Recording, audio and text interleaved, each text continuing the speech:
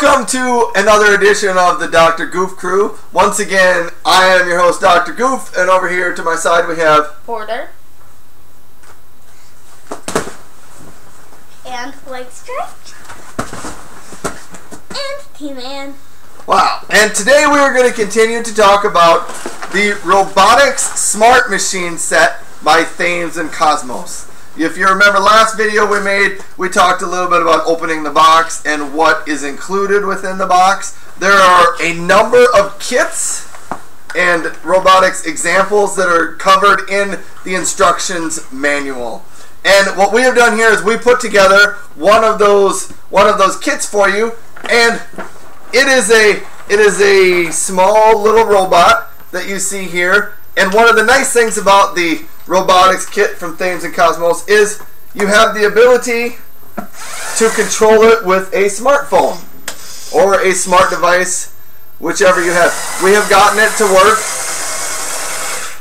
with both an Android app and an iDevice app. So what you can see here, you can see Porter is driving this thing around.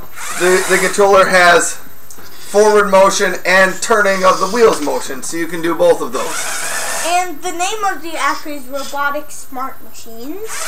Yes, that is the name of the app. And all of that is in the documentation. It is fairly good. You can see Porter can drive it around.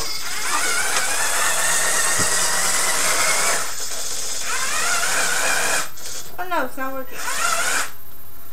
Alright.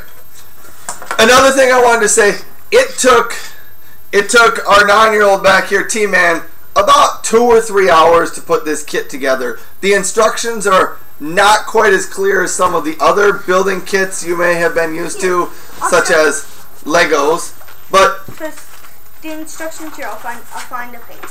He's gonna look something up in the instructions. But anyhow, so they look like this. Yeah, show it closer to the screen. That is what the instructions look like. So they aren't quite as step-by-step as some of the other toys we've seen, but it's doable. I would also say that if you're going to try to build a set like this with a younger child that's younger than 9, you might want to be a little overly cautious and be prepared to spend some extra time, because it's going to take a little more time with someone who's a little bit younger.